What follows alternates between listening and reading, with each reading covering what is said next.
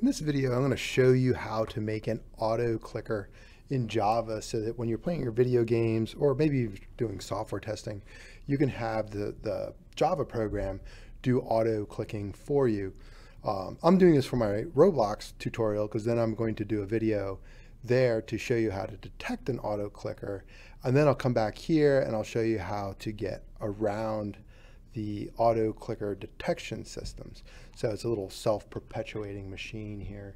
But let me go ahead and get started on my Java project. Let's make an AutoClicker.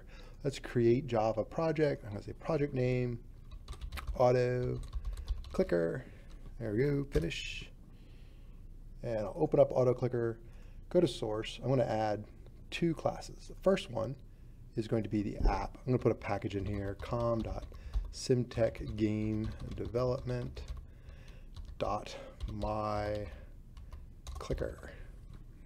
All right, and then here I'll just call this app. This is going to be my main class. Click that public static void main and go ahead and hit finish. Get rid of this to do. We already know we have to do something there. Right click again on the package, add another class. Call this one myClicker.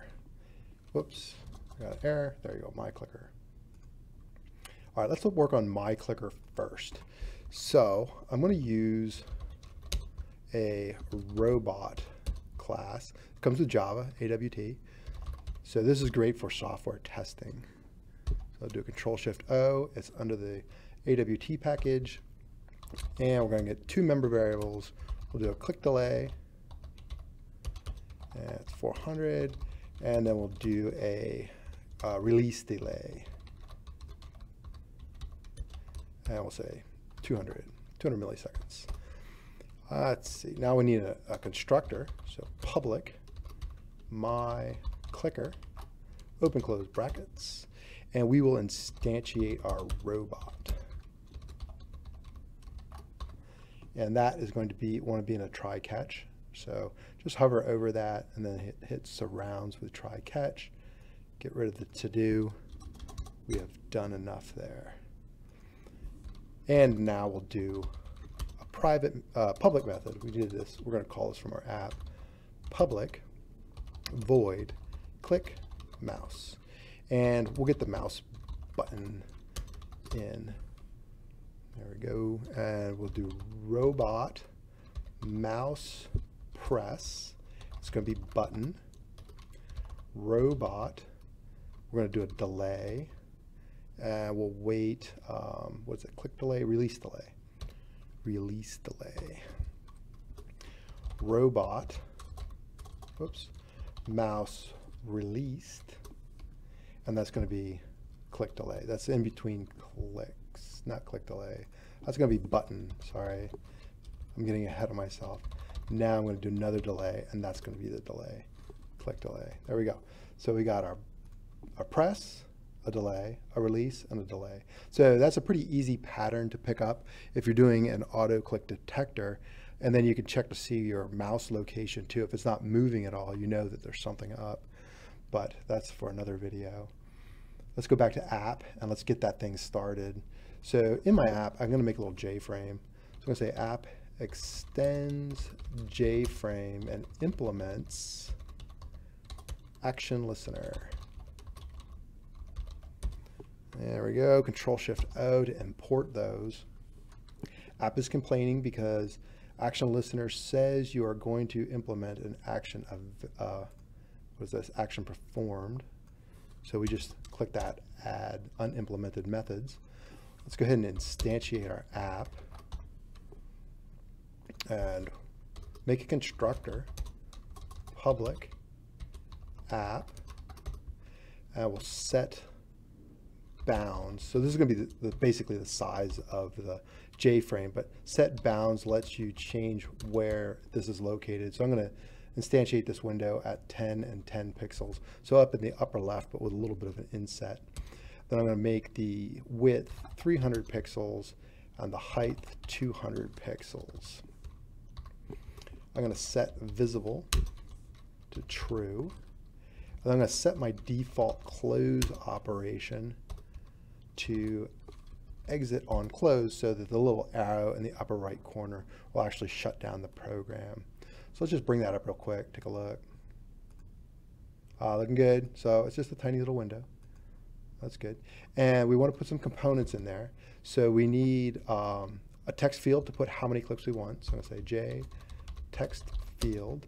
Let's say num of clicks TF.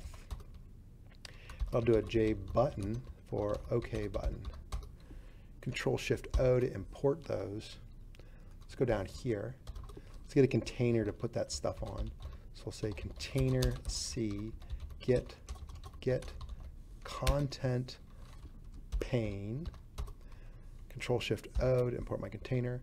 I'm going to do a J panel for my center panel. New J panel. Control Shift O. And I'm going to do a J panel for the south panel. That's where we're going to put my button. New J panel. That's for the south. Let's go ahead and instantiate some stuff for our center panel. So I'll need a J label. And I'll just call it LVL because we only have one label. New J label. Let me call this, give it the text, number of clicks. Control Shift O. We implement that, or we added that. Our number of clicks TF. New. And that's a J text field. And we'll give it a width of 10. I think it's 10 characters actually. At a certain font, at the default font, I believe. All right, now we'll do the south panel stuff. Let's do our OK button. OK button, new, J button. And this is the text that goes on the button. We'll just say OK. Now we need to add our components to our panels. So we'll say center panel, add. We want our label. Center panel, add. We want our number of clicks TF. And south panel, add our OK button. There we go. Kind of making a lot of typos there. Now we just have to add those panels to our content pane. So content pane has a default layout of border layout. So I'm going to say center panel, comma, border layout, and this is how you'll know to put it in the center. Java knows how to do that. South panel, border layout, south. Let's see what that looks like. Let's see if we got everything on there. Looking good. Button still doesn't work though. Let's go ahead and do that. So on our OK button, say OK button. What is it? Add action listener this, because this object is going to have our action listener. We implemented it here, and then this is our action performed. So down here, check to make sure this is, if this is arg0, if it's not arg0, put whatever you have here. You might get an E, but I'm going to go object and go arg0, right? Oops, I'm going to do, I'm so concerned about the arg0. I needed to get a variable. I do src for source. I'm going to get source. All right, so this and this have to match. All right, so the default parameter there isn't always arg0. Say if source equals OK button. Let's go ahead and print out click in parentheses, in speech quotes. Sorry. Here we go. Let's run it. Click, click, click, click, click. We're getting clicks. Good, good, good. Now we can add some logic. So I want to get my clicker. I want to instantiate my clicker.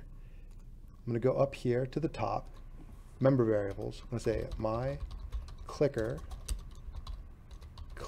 equals new my clicker. Now I have an instantiated clicker. And I can remember how to spell that. Go down here, get rid of our printout. We don't need that.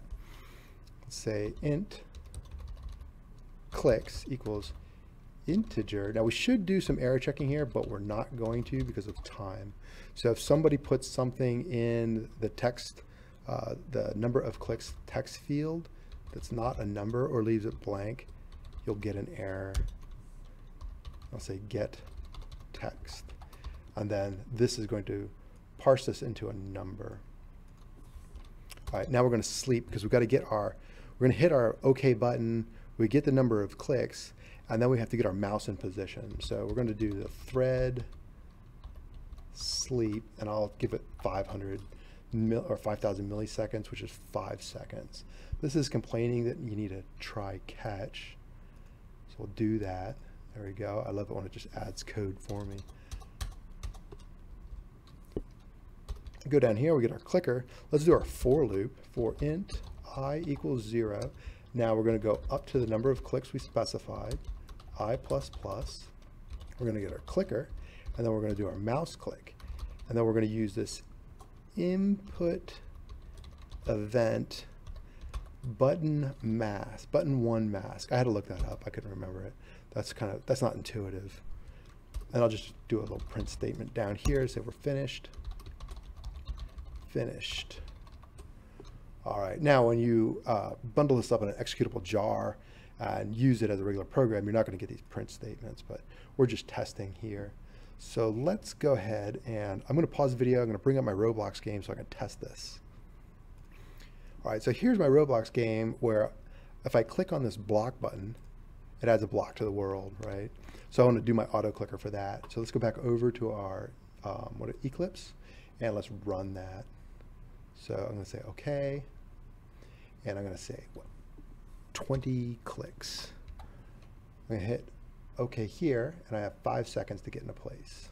There we go. Bring this up, and I'm just going to hover over, and soon it'll start. There we go. We're adding blocks.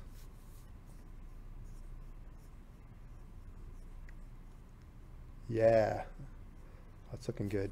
I should have spawned this off in its own thread because it tied up the OK button, but we can do it. It's working. So you can do, and this is really for like software testing, but you could use it for our game enhancement. We won't call it exploitation. We'll call it enhancement.